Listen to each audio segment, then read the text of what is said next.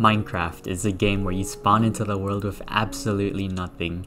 You start by punching the trees next to you and use those trees to craft your very first tools.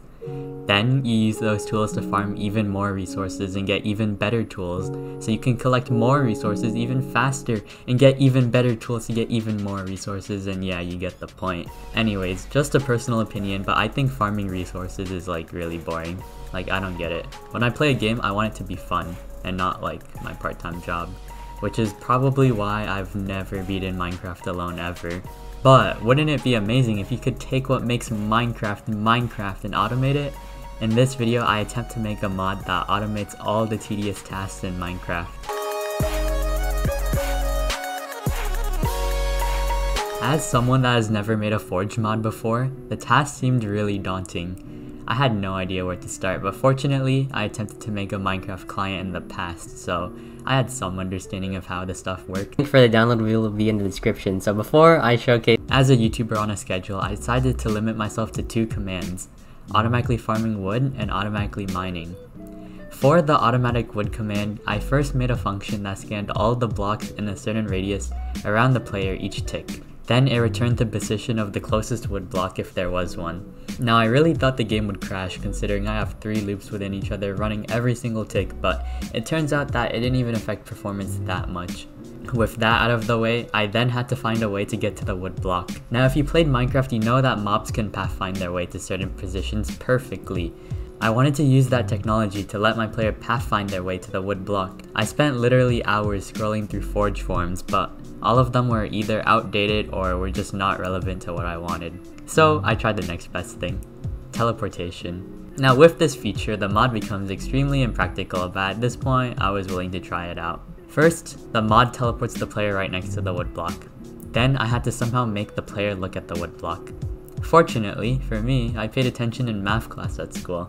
Okay guys, past me decided not to record this part, so here I am in the middle of the night trying to explain some math. Okay, so here, we have a triangle.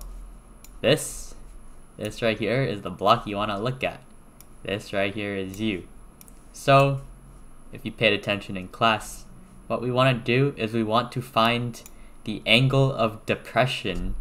Depression, that's what I'm feeling every day. We want to find the angle of depression and pretty much just turn the player down by that much. So, you just take this, and to find this, all you have to do is take the arctangent of, take the arctangent of x divided by y. And there, boom, you have this angle. Oh shoot, we wanted this angle. Okay, that angle. You take the arctangent of y divided by x. There, math. Now it was actually working. The player would be teleported to a wood block and break it. But yet again, there was another problem. If the wood block was in the sky, then the player would keep falling while attempting to break the block, which wasn't exactly ideal. Since the mod has already gone to crap and there wasn't much more to lose, I decided to solve this by just placing a glass block under the player. Problem solved. The mining command was a lot easier than expected. All I really had to do was make the player walk in a straight line and hold left click, changing the direction the player was looking at each time they broke a block. And that was the mod. So while there are a lot of problems with this mod, considering it was my first ever Forge mod, it wasn't, well, terrible. Looking back now, I would have rewritten things in a different way to make things less messy and easy to work on. Also, I became more familiar with the Forge API, so it wasn't a complete waste of time. I used to have this preconceived notion that if you did something, it had to be successful and perfect, but honestly, as long as you learned something along the way, even if it failed, I guess it was worth the time.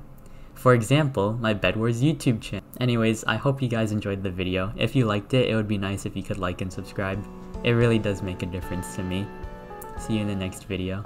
Later.